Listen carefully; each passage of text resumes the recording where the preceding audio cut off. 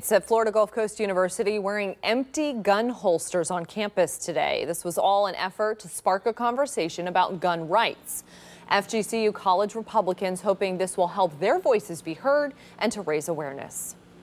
I'm a strong Second Amendment supporter. I don't believe in an assault weapons ban. I believe in protecting everyone's right to be able to own a gun and to use it in self-defense. We knew that it was going to catch people's eyes as they walked by, and we just wanted to start a conversation. When we table, yeah, people do come up to our table, but it's not as engaging as I feel an empty holster would be. Students we spoke with today on campus say they respect fellow students' right to free speech and agree this is a peaceful way to share their views on carrying weapons. I support their movement, and I think it facilitates a healthy discussion.